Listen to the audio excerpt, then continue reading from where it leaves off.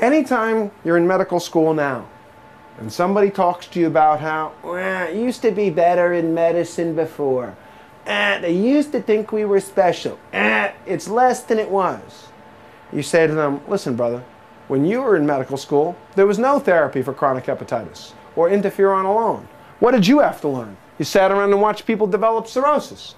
Now, when you were in medical school, there was none of these drugs, or maybe interferon. But look at me. I have to learn interferon, lamivudine, entecavir, defivir.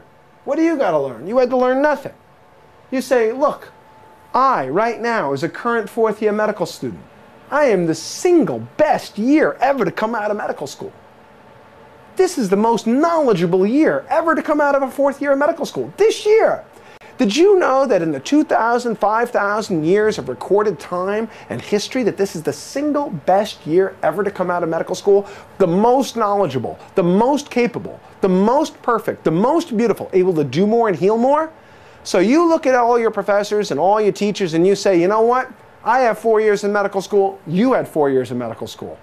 But you had to learn much less than me. I have to learn much more than you. That makes me better than you. I am the beauty of the world. I am the flower of my generation. And that's what I have to offer.